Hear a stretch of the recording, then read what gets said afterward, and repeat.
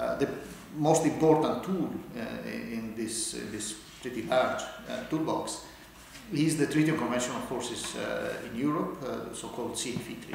The CFE Treaty led to the destruction of military equipment or armaments in 5 categories: tanks, armored combat vehicles, artillery, combat aircraft, attack helicopters, in a very controlled manner. These destructions, and the number of equipment is impressive. It was a total of over 80,000 pieces of military hardware.